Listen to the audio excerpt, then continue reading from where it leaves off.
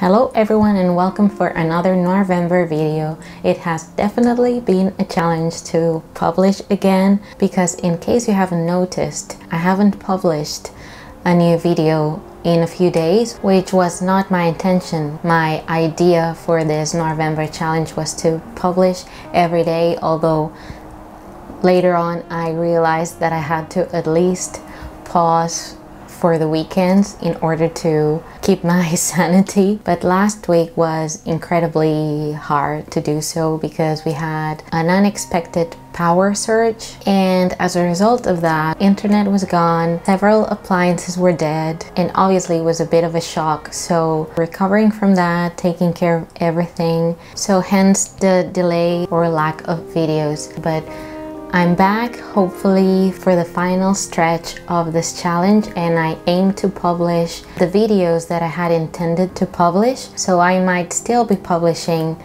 Noirvember videos in December. In any case, just a little update on that, but let's cut to the chase and talk about the movie that I plan on discussing today, which is Key Largo, released in 1948, produced by Warner Brothers and directed by John Huston. Key Largo, a lonely island off the coast of Florida. Sultry, heat-ridden, cloaked in the strange menace of the sea. But stranger still is the destiny that brings these people to this remote outpost, to be held at bay with a price on their lives, by a man with a price on his head. Nothing to stop me from wiping you all out.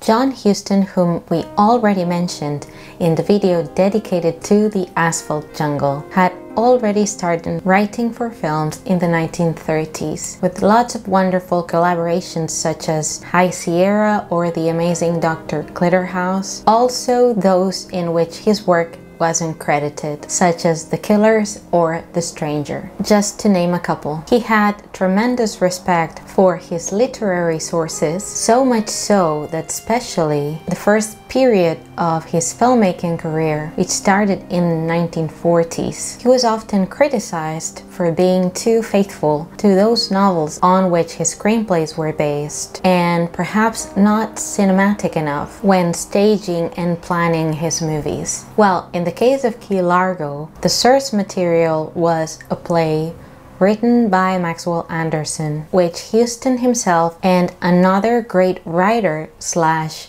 filmmaker called Richard Brooks adapted. And he does stage the movie pretty much like a play, in which the whole action and all the tension is focused and is confined in one space for practically the whole picture. Criticism aside, I think that what John Huston does practically to perfection in almost all the movies that I've seen of his is put the focus on actors and actresses and get terrific performances. It seems as though he was really preoccupied in creating powerful characters. The focus also is more in a group dynamic rather than the protagonism of one or two actors. Something that I think is very clear in Key Largo, as it was also in the Asphalt Jungle. Instead of having the spotlight on, again, one or two characters, it's the whole group and how each character interacts with one another that's important. What good lad do, boss? Forget it. Her kind's a dime a dozen. Smacking her isn't enough for such an insult. He'd have to kill her. Then he'd have to kill the rest of us because we witnessed it. But to kill us all or nothing. And it feels as though he gives almost as much protagonism to supporting actors as he does for leading actors and actresses. And again, as a result, you get a fantastic character study in most of his films, terrific performances, and I think that Key Largo is an excellent example of that. Also, in this case, I think that Brooks and Huston were not that faithful in fact, to the source material, because as I read, they changed character names and also they changed some parts of the plot as well. For instance, in Anderson's play, the protagonist had just returned from the Spanish Civil War, which he had deserted, and in Key Largo's case, the protagonist returns from World War II. Also, all the turmoil with the House of Un-American Activities Committee and how it was affecting Hollywood is very much present in Key Largo and what the movie is about. I also read too that there was influence in the script of the work of William Riley Burnett, whom Huston really admired, and also of Ernest Hemingway's work, especially because of the somewhat exotic setting of the action, which is instead of a sordid city, as it was almost the norm for film noir, we have the Florida Keys as the background. Performances, as I was saying, are essential in Key Largo. So much of the weight of the movie is in those performances rather than an action-filled movie. Of course, mentioning Key Largo means mentioning Edward G. Robinson, who was absolutely magnificent here in yet another gangster role. And in fact, it seems that he was reluctant at first to accept the part of Johnny Rocco because he really wanted to move on from gangsters at this point of his career, but upon reading the script, he changed his mind and he accepted the role, and we're so glad for that. It seems also that his role was based on real-life gangsters like Luciano and Al Capone, but it's also so much reminiscent of his Cesare Rico Bandello from Little Caesar. Another person that I think we really have to mention when we talk about Key Largo is Claire Trevor. She is definitely one actress that I'm really fond of, who plays in Key Largo the former girlfriend and singer Gay Dawn, and who is absolutely brilliant. I recently watched an interview that TCM's YouTube channel published, in which Claire Trevor talks about Key Largo and working with John Huston, and she talks also about her good rapport with Humphrey Bogart and Edward G. Robinson, especially with Robinson,